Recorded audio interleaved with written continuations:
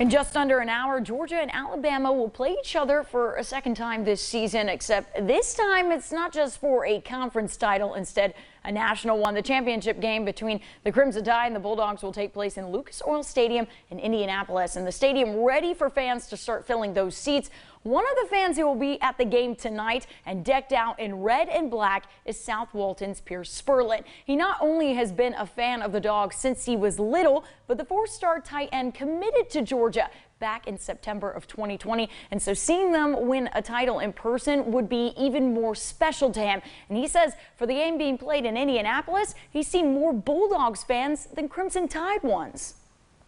I mean, we're going to tailgate today, and it's going to be 10 degrees, so I mean that kind of shows the dedication. There's going to be 300, 400 people tailgates and 10-degree weather, which is going to be pretty crazy. But yeah, I just hope we bounce back like a lot better than we did in the SEC championship game, and just to bring a national championship back.